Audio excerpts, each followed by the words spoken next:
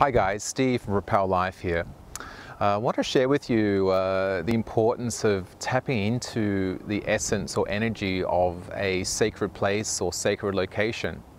Here I am in beautiful Bowen Island, BC, which is quite famous for authors, a lot of creative work, a lot of artists here, and people who are going through a stage of creative expression and expansion.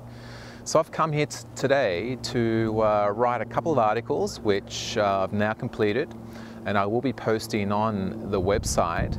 But I just want to share with you the importance of tapping into the essence of a location, and also, while I'm on that subject, mention to you how we can also emulate successful people. Now, if it's somebody you admire professionally, who has achieved many great things, a sports person, it could be someone academically, look at what they do, look at how they live their life, look at how they spend their days, how they research who they spend time with, what they think about. When you start copying or emulating these people who have succeeded themselves, then you too can also pick up on some of those experiences without having to go through all the troubles and aches and pains and mistakes as they have. So just a little tidbit for you.